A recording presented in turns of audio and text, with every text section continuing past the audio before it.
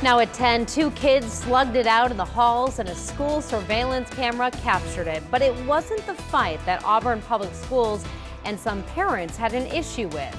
Good evening, I'm Jennifer Griswold. The superintendent played the video at home and narrated the fight as family watched. The video was then shared online, and now the community is divided on the superintendent's actions.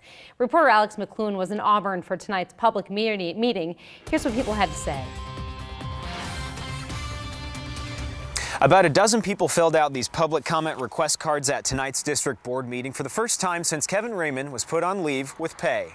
The meeting tonight was inside the Auburn School's central offices. I had over 300 people reach out to me from this community. And it was the first opportunity for supporters of Superintendent Kevin Raymond to voice their opinions to the Board of Education. Due process is somebody being able to look you in the eye when you make a decision. One by one, each person went to the podium. Auburn Public Schools succeeds in almost every arena, most important their academics. This success has happened under the leadership of Superintendent Raymond.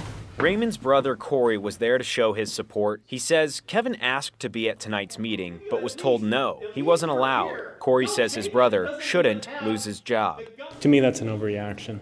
We live in such a society today where hurt feelings can cause somebody to overlook 20 years of great work within the community. So to me, that's a snowflake reaction. After the dozen or so Auburn residents took to the podium, none called for Raymond to lose his job, which is different than what comments on Facebook are saying. On the Auburn Public Schools District 29 page, one comment says, "This was a long time coming," and that Raymond was a horrible principal. Another says Raymond was caught doing wrong on video. This is that video, showing Raymond laughing and narrating a fight between students at one of his schools.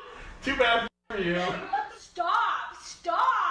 The board tells me they have not made a decision regarding Raymond's employment, but they expect to do so in a special meeting on January 21st.